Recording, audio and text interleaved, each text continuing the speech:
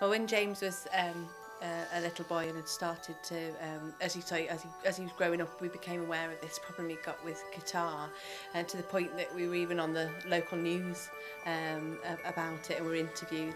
And it was just that he was very sort of chesty and lots of catarrh, and I'm afraid that the combination of that with cow's milk wasn't good, and resulted in him being quite sick, particularly at night time. And it was suggested to me by a friend that maybe it was the cow's milk he wasn't digesting, or it was just too heavy for him in some way.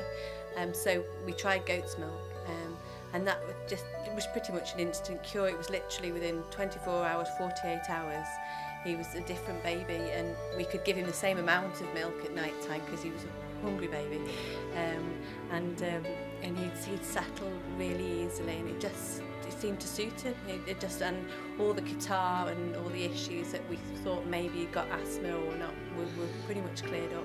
Pretty much as soon as he went onto the goat's milk, it was the transformation, not just for James's life but for the whole family's life, was really very, very noticeable, because we'd had every night one of us having to go back into him and trying to settle him. Maybe he'd been sick, maybe he hadn't settled properly, and that is exhausting really, night after night, and it's worrying, really worrying, that you think you're not doing your best by your baby really.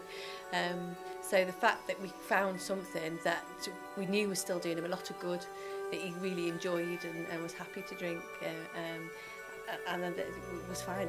Our lives sort of returned to normal. Everybody got some sleep, and it was great.